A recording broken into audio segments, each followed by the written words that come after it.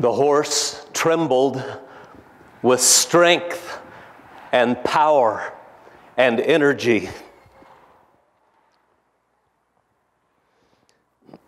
I sat over on the sideline fence. It was a round pen.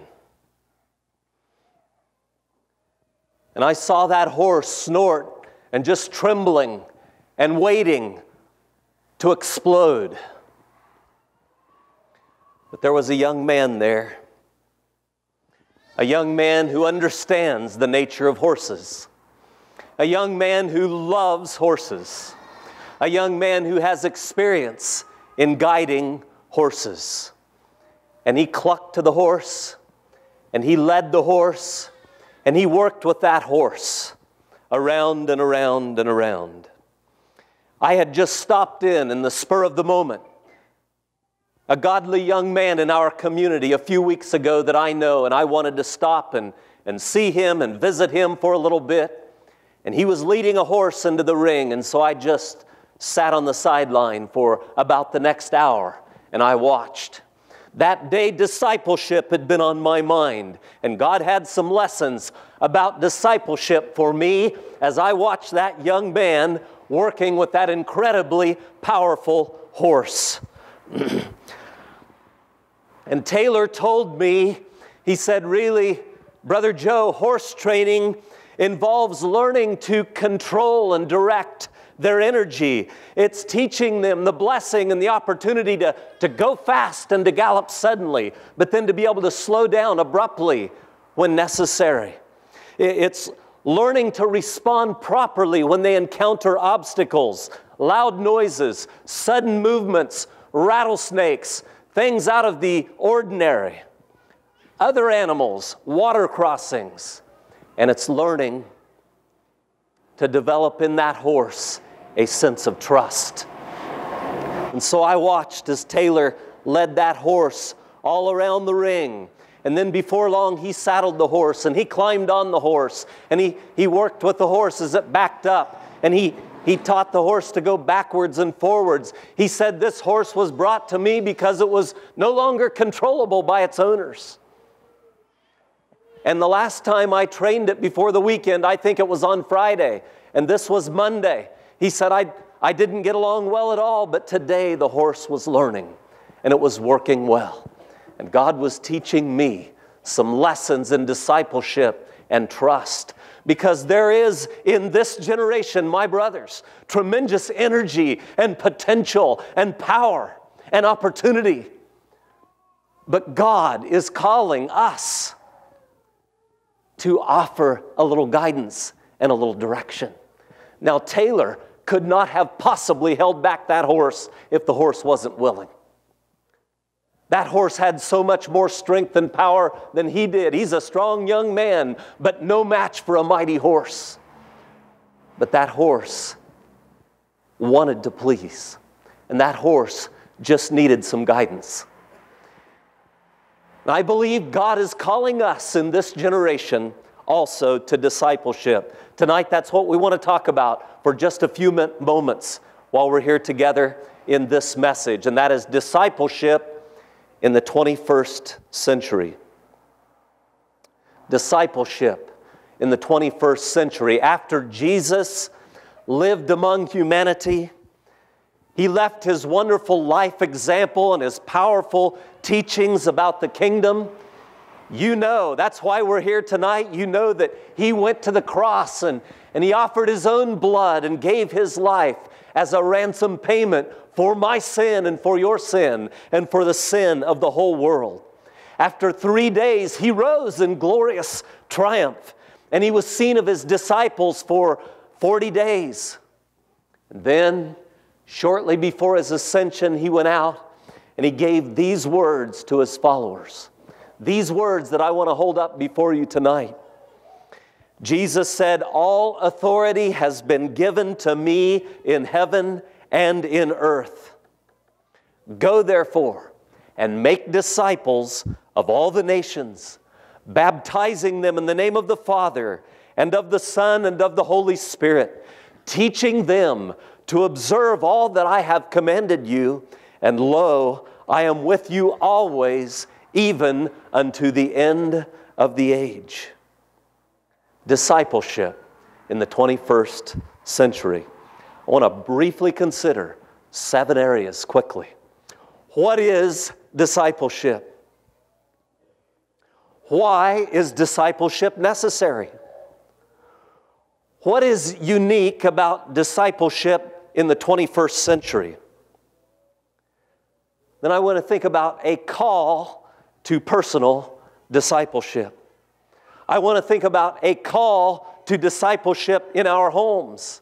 And I want to think about a call to discipleship in our churches. Last of all, I want to think about discipleship, a call to go get it. A call to go get it. Let's think about these thoughts for the next few moments together.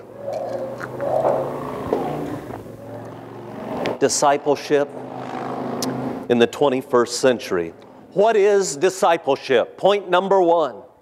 What is discipleship? I want to suggest to you this definition. You can ponder it. I welcome your input and response. But I suggest that it is the intentional investment of time, teaching, disciplines, demonstration, and care of a person or people into the life of another, to direct them into a definite pattern of understanding and living. I'll say that one more time. I suggest to you that discipleship is the intentional investment of time, teaching, disciplines, demonstration, and care of a person or people into the life of another to direct them in a definite pattern of living, of understanding, and living. A disciple is a learner. A disciple is a follower. It's one who adheres to the teachings of another. People can be disciples tonight of many different people or of things or of movements. There are all kinds of disciples after this or that in American society around us tonight.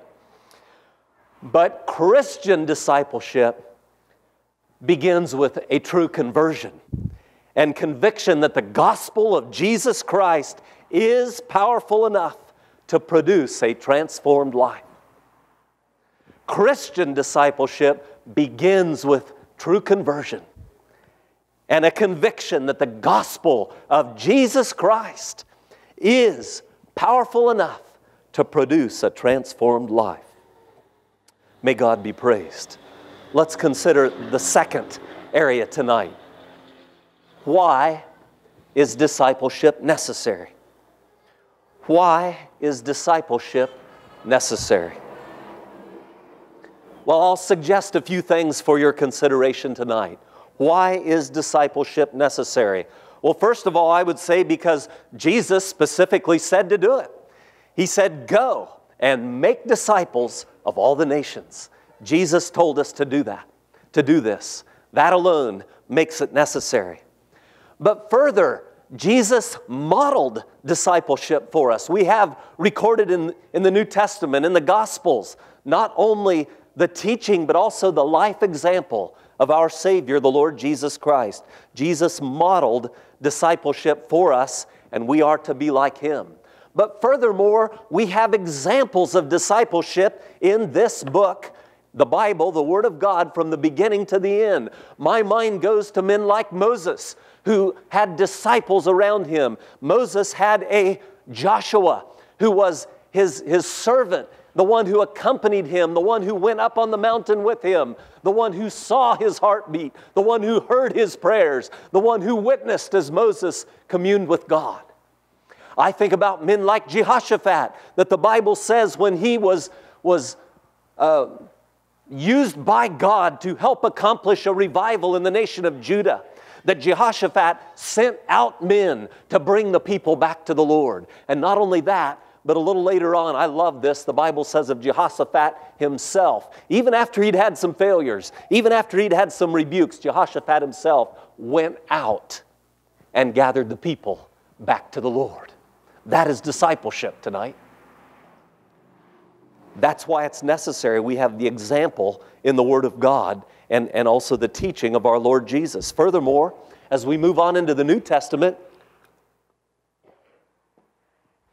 we see that the apostles also both instructed and modeled this example of discipleship. One example that is so fascinating to me that particularly comes to my mind tonight is the new church at Antioch. Now, the church at Antioch, as far as I'm able to tell in the New Testament, was the first primarily Gentile church. And it was quite a church in a bustling metropolis of Antioch, up north of Jerusalem, perhaps 300 miles.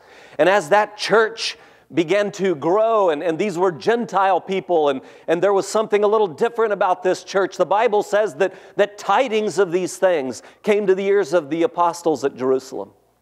And what did they do? I love the response of the apostles. It said when they heard that, they decided to send Barnabas up to Antioch.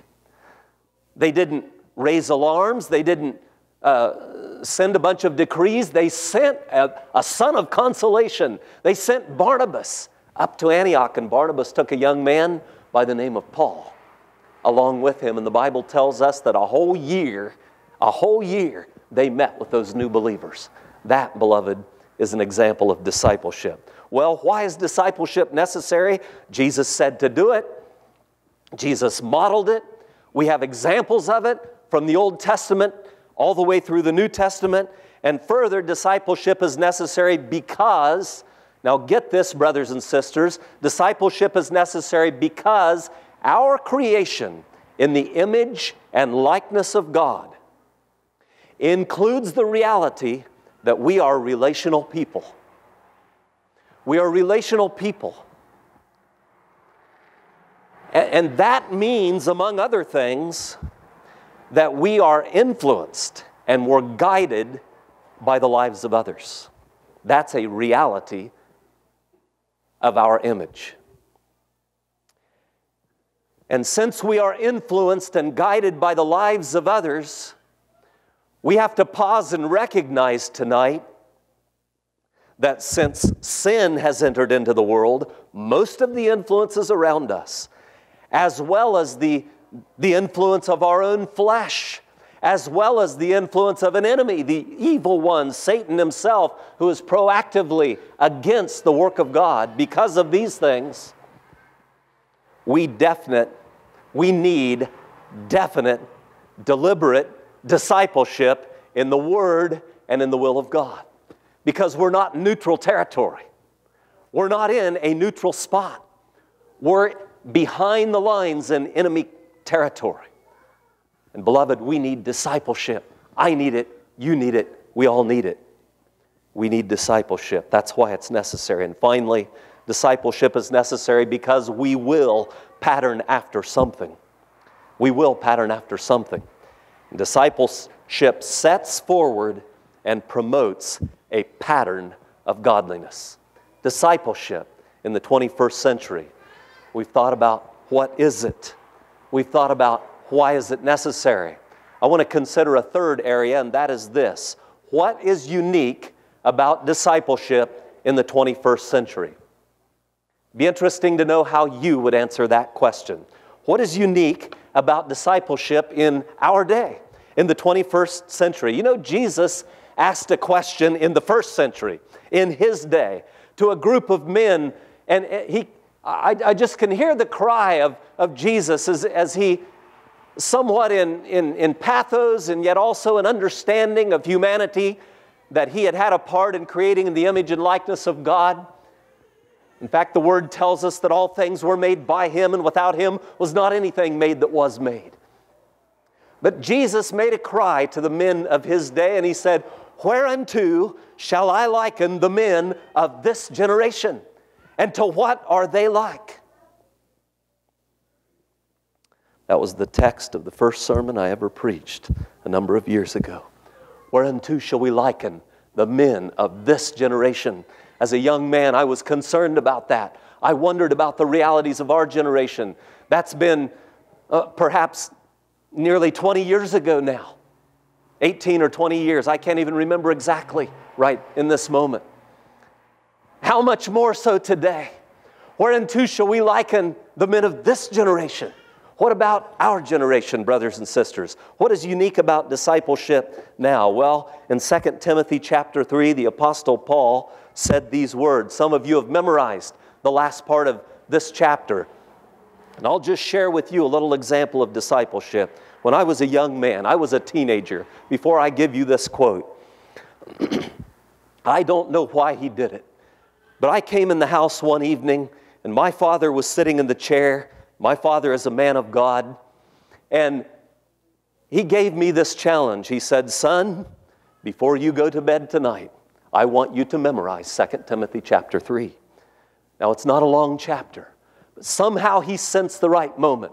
Many times it wouldn't have worked. Many times I might not have responded, but somehow in that moment, I sensed the work of God. I sensed the call of the Spirit, and I took that challenge. I rose as a young man, and I went in my bedroom, and I poured in my Bible till late that night. And before I went to bed, I went out to Dad's chair, and I said, Dad, I think I've got it.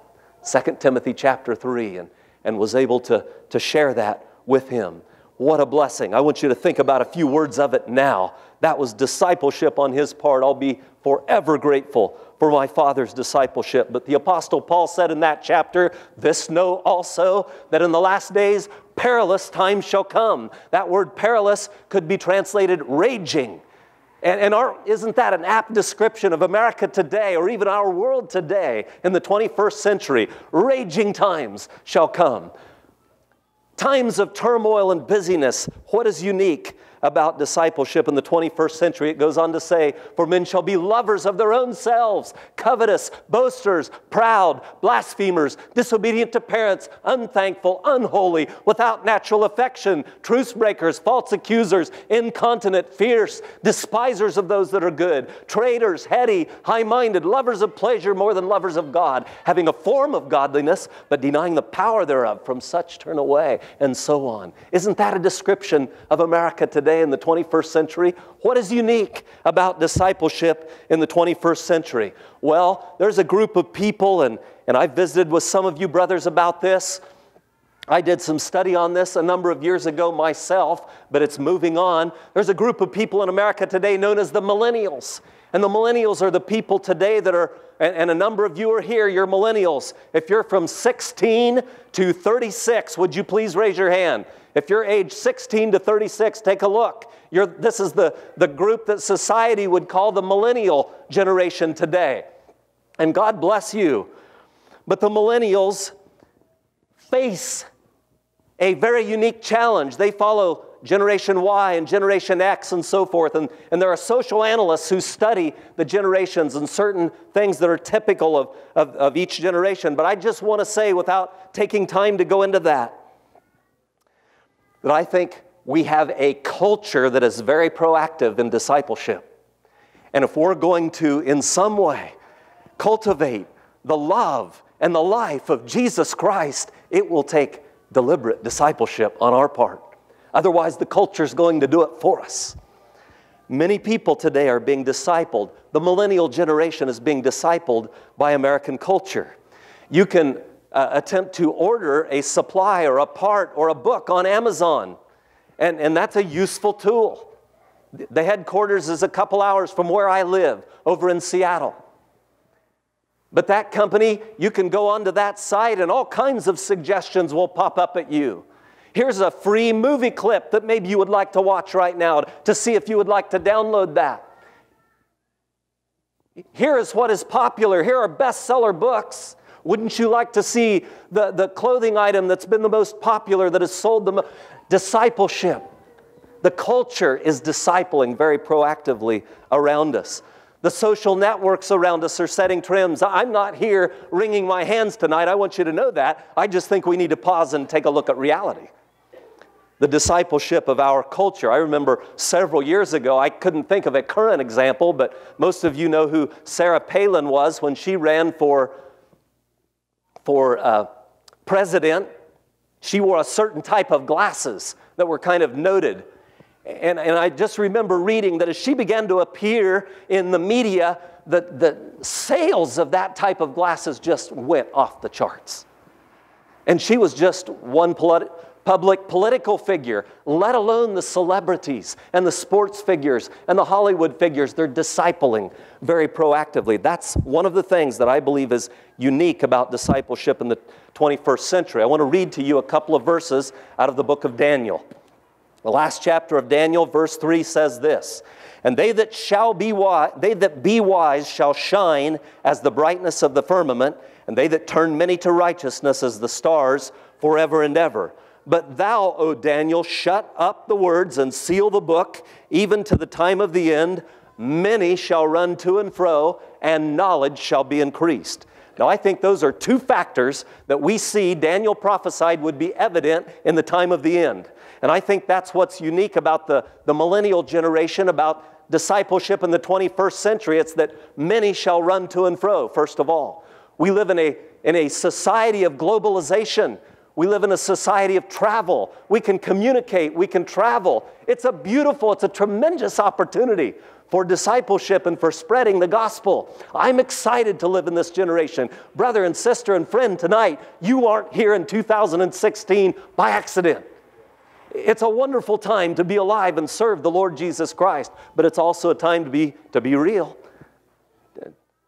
to accept the reality that we live in a very proactive, discipling culture. And if we want to be disciples of Jesus Christ, we're going to have to be intentional about it. Many shall run to and fro. The second point that Scripture says is that knowledge shall be increased. Technology, industry, instant communication, social networking, instant shopping. A few weeks ago, my wife went outside. We live out in the country in the state of Washington, and she heard a buzzing sound, and she looked around, couldn't figure out what that buzzing noise was, and about 10 feet over our roof was a little drone flying. And it turned out it was just a neighbor flying a drone around, and I had to chuckle at the contrast. We live right across the road from our church, and it's a simple plain white building, and there was a man parked in the parking lot launching his drone and taking high-tech pictures around the valley. You think about that. Discipleship in the 21st century. And those things can be used profitably. I realize that. But it does make a unique challenge. Well, I just want to say this. This generation longs for input and accountability and affirmation and engagement. I believe that with all my heart. This is a wonderful generation. I see so much potential. You that raised your hands tonight, there is so much potential in your generation. God bless you. I'm so excited for you. I'm just a little bit a little bit older than you. But God bless you. What potential? Well, let's consider quickly a call to personal discipleship. A call to personal discipleship. That is your investment in the life of another. It's seizing opportunities in the life of another. This calls for humility. It calls for availability. And you know, so often, I just want to encourage you, brothers and sisters, tonight, whether you're a millennial or younger or older, you all have a place in discipleship, personal discipleship. And so often, I think we miss the little indicators. Have you ever had someone just kind of casually mention, I've been struggling a little bit. Yeah, I'm doing fine. Yeah, fine. How are you? That was an indicator. I think too often we're busy, we're caught up in our lives, and we don't want to take time, and we don't want life to get complicated, and we want to be a little bit protective, and sometimes we're hearing the tip of the iceberg, and it's a call for personal discipleship. Personal discipleship, be ready. It may be a text, a call, just a little hint. But sometimes it's a direct request. I've had that too, a call on the phone. Would you meet with me? Would you disciple me? I'm struggling. God bless them. God bless them. This is powerful. Prayer, accountability, encouragement, calling people back to the truth. Sometimes we let the devil whisper lies in our eyes. This generation of millennials, the devil is promoting lies in your ears. But you don't have to listen. And God bless you as you are disciplers and are discipled. Yes, I think there's a great longing for that, and it reminds me of a little boy a few weeks ago. Just a little boy about this tall, and I'm thinking of the longing for discipleship, and this little boy, his father told him one evening, his father had been very busy, And his father told him, tomorrow morning, son, we're going to get up and go fishing. You know what that little boy did? It touched my heart. That little boy went and got on his bib overalls, and he got on his flannel shirt and went to bed. He wanted to be ready. He wanted to be ready when Daddy called in the morning that it's time to go fishing. And beloved, so often I think there are people craving and crying out for personal discipleship, for an investment in each other's lives. God bless you.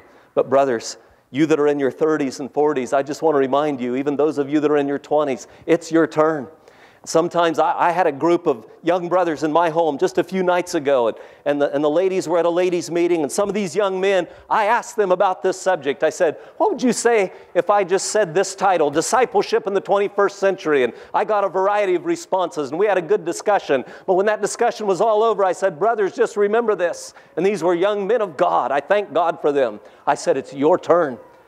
They were talking about how they've appreciated it and they love it and they welcome it, but I said, it's your turn. It's now your time. Isn't that what our scripture says? The things which thou hast heard of me, the apostle wrote to Timothy, among many witnesses, the same commit thou to faithful men who shall be able to teach others also. This thing keeps going and passes on. And if you've appreciated discipleship in your life, I encourage you, it's time. It's your time. It's your time to reach out. Well, let's think a moment about the call to discipleship in our homes. A call to discipleship in our homes. I just want to say tonight, this is an incredible opportunity. It's a powerful opportunity for amazing influence, our homes. An open home, a cup of coffee, a glass of iced tea, perhaps a meal, maybe a Bible study, maybe a place to stay. Your home. Beloved, tonight, how do you look at your home? Is it a place for my space? Or is it a mission station for Jesus Christ? Is it a place of discipleship? And I know we all need times where we have quiet. And I encourage us to arrange our homes where we have a spot that we can get away. But I also encourage us to open the doors. Do you know that a stable, godly, loving home is an extremely rare thing in our world today? And there are people crying out for that. If you have a godly home tonight, do you know that your home shouts without you ever saying a word? Just as you come in and as someone shares a meal and they observe your life and they hear your conversation and they watch your respect and they watch how you deal with the children, you are discipling in a powerful way. Discipleship in our homes. Well, the sixth point I wanted to make, I want to hurry on and conclude, is a call to discipleship in our churches. A call to discipleship in our churches, the ecclesia. That word means the assembly. It literally means the called out and called together. The called together, the assembled ones. This is God's plan. So clear in the book, in the Word of God. So clear in the example in the Acts of the Apostles that local, functional, healthy, stable churches where there is love and joy and discipleship, this is God's idea. God puts the solitary in families, and He does it on purpose. Discipleship in our churches. You know, our churches, stable, healthy, functional churches, at least as they develop, include bishops and deacons, the Word of God says. And these men are not to be lords, but they're to be helpers. They're to be encouragers. They're to be examples, the Bible says. And brothers, I just want to say to us in our churches here tonight, I really believe that we need to face, if you're struggling, if you're a pastor tonight, or if you're an older brother in a church, and maybe you struggle with facing future fears of compromise or of washout or of dilution, I believe we need to face those fears not with more rules, more and more and more rules, and adding and trying to desperately keep up with the new trends so I can categorize something else to deal with this, but rather with deliberate discipleship, with reaching out in love and relationship and teaching with our brothers and sisters, daring discipleship. Yes, the local church, our local churches should be greenhouses of growth for disciples But with all of that, I want you to remember the example of our Lord Jesus. He fulfilled the prophecy literally that was written of him. And we need to remember this example in discipleship as well.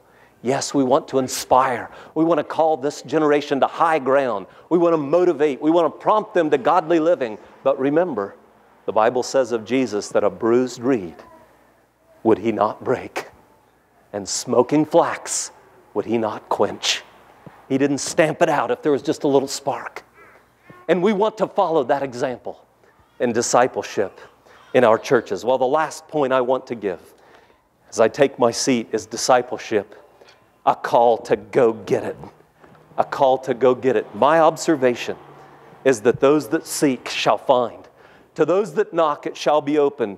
My wife and I learned the familiar sound of the gravel crunching in the driveway. And we could sometimes tell who it was by the way they drove, or the sound of the vehicle, or the sound of the bicycle, or the knock on the door.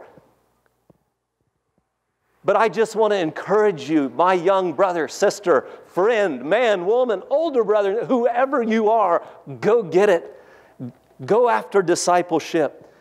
James says, you have not because you ask not. And I've had people say, I don't have anyone to talk to. I don't have anyone to speak to about how to go in life. And I know God intended that there would be godly homes with good parents. And I had that blessing, but not everyone does.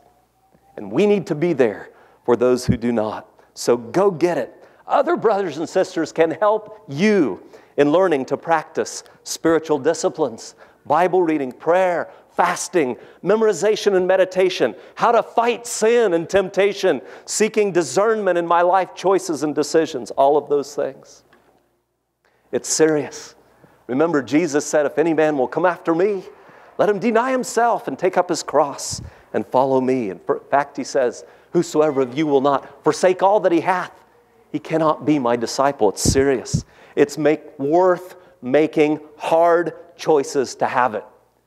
Young man and young woman tonight, whoever you are, maybe you don't know many people here or elsewhere, but if you are seeking to follow Jesus, I encourage you to surround yourself with godly men and women. It's worth making hard choices. It may mean a job change. It may mean a geographical change. It may mean a personal liberty sacrifice.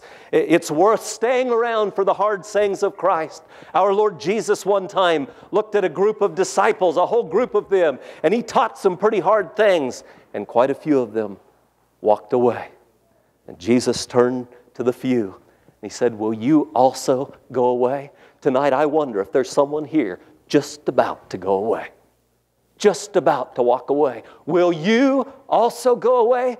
Hundreds have walked away. Thousands have walked away in the past few years from godly, solid discipleship. I'll leave their lives in the hands of God. And let's go after them, by the way, when we have the opportunity. But will you go away? Make some hard choices. Make some resolves tonight. I want to be a disciple of Jesus. I want men and women of God to surround my life. May God bless you. Let's seek discipleship in the 21st century.